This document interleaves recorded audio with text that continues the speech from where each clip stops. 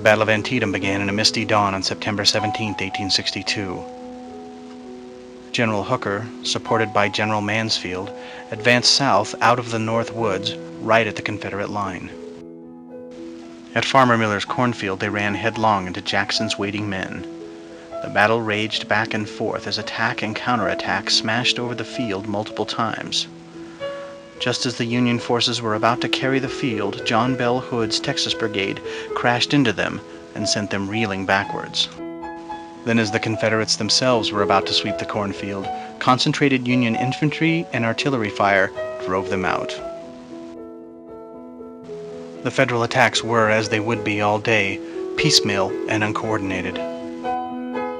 Some of Jackson's regiments would find good cover behind a rocky outcropping near the Miller farm. By 9 a.m., the men on both sides were spent. Thousands of dead and wounded men littered the cornfield. Hooker was wounded, Mansfield was dying. 82% of Hood's Texas Brigade were casualties, and this was only the beginning.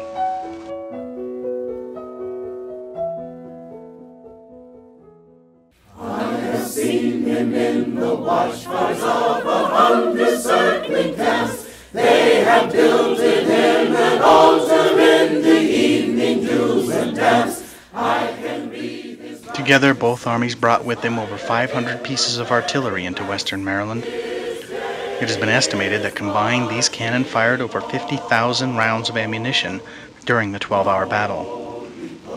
That is slightly more than one round fired for every second of those 12 hours. The artillery fired from every direction all day long, creating an almost continuous and deadly maelstrom. Confederate Colonel Stephen D. Lee said of the fire, "Pray you never see another Sharpsburg. Sharpsburg was artillery hell." It was now 9 a.m. and the rising sun had burnt off the blanket of mist. As the first part of the battle was winding down, Major General Edwin Sumner's 2nd Corps was ordered in to support Hooker and Mansfield. General Sedgwick's division of that corps was advancing right at the Dunkard Church and the West Woods directly to its north. Lee was now shifting every unit he could lay his hands on to support Jackson's line on the left. Separated by the fog of war, the woods, and the undulating ground, only one of the 3 2nd Corps divisions struck the rebel line at this point. Sedgwick's division drove the thin Confederate line past the Hagerstown Turnpike and into the woods beyond. And just as it seemed the men in blue would once again carry the field, they were hit squarely in the flank by a Confederate counterattack that included brigades from Lafayette McLaws' division, just arrived in Sharpsburg that morning from the Harper's Ferry action. The Federals were forced back in wild confusion. Half of Sedgwick's 5,000-man division was killed, wounded, or missing. The Dunkard Church was now packed with the wounded from both sides.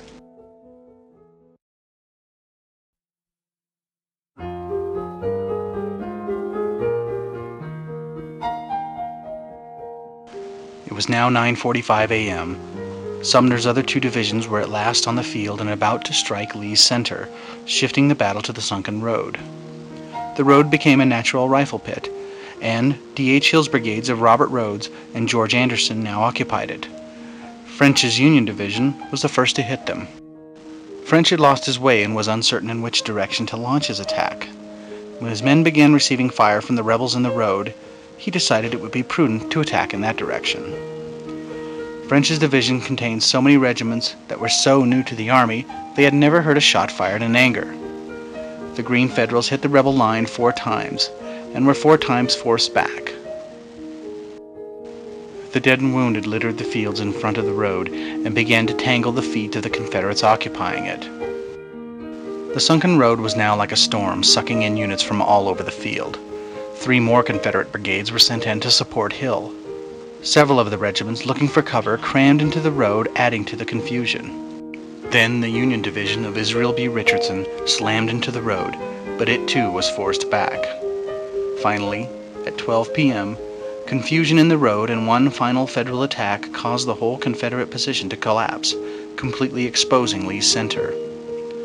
Union commanders on the field called for reinforcements to finish the rebels off, but McClellan would not allow them to be committed. The armies of Lee and McClellan consigned over 16,000 men to fight at the Bloody Lane. 5,500 of those men became casualties. Now, once again, the fighting shifted south, this time to the Rohrbach Bridge.